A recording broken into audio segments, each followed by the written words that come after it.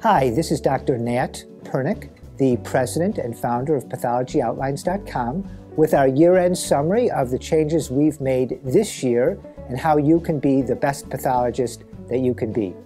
First, for our header, which is pretty much on every page, we've added drop-downs.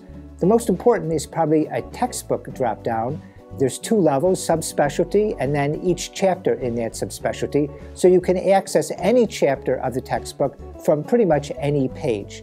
We also have drop-downs for some of the features of the author pages and for the directory. That brings us to the directory. This is something new, a directory of every pathologist on the planet. It's a very ambitious task.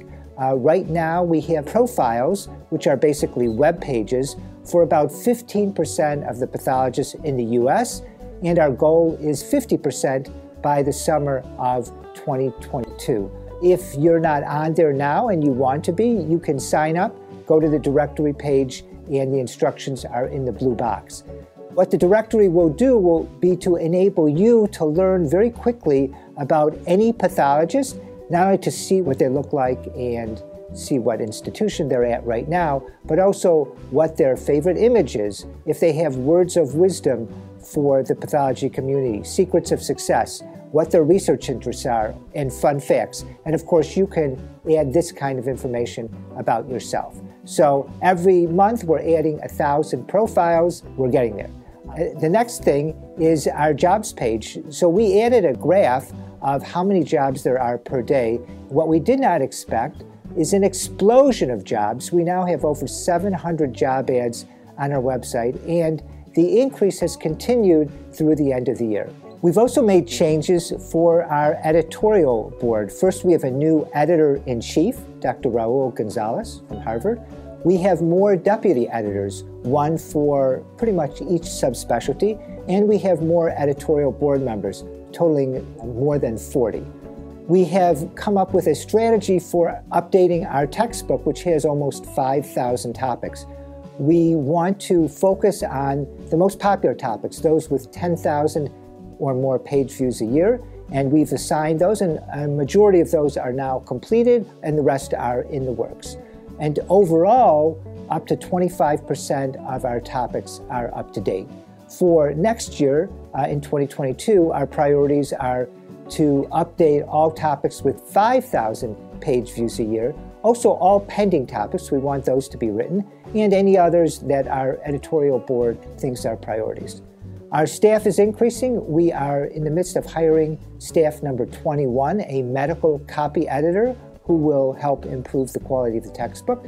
And we also anticipate hiring some more people to help with the directory as it becomes more popular, to add directory profiles and to update those profiles when people move or otherwise have changes. We also are continuing our very popular What's New in Pathology newsletter. It's all digital. We're not handing out paper copies anymore. We've done one What's New in Molecular, and we have a couple more that will come out at the beginning of the year, and then What's New in different subspecialties based on some of the new WHO classification books that are coming out.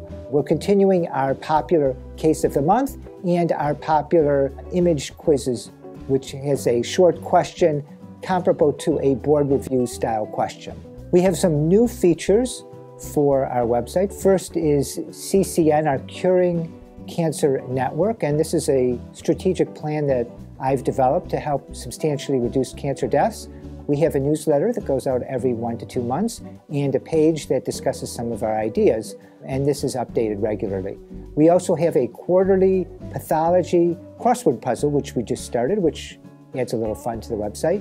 And for charity, we've started a Pandemic Music Relief Award for this past year for all the musicians who couldn't really do gigs because nobody was doing any performances. And so we help to publicize their work and give them a stipend to help them get through. We've added a couple new chapters, Cytopathology. Some of it is new content and some of it is content from cervix or breast that relates to cytology. And we've also got a molecular chapter. Some of that used to be in the stains chapter, but we've separated it out. We're focusing just on the molecular aspects of HER2 and some other common molecular alterations. Overall, we had a great year. We'd like to thank our advertisers for supporting our big staff and making the website possible.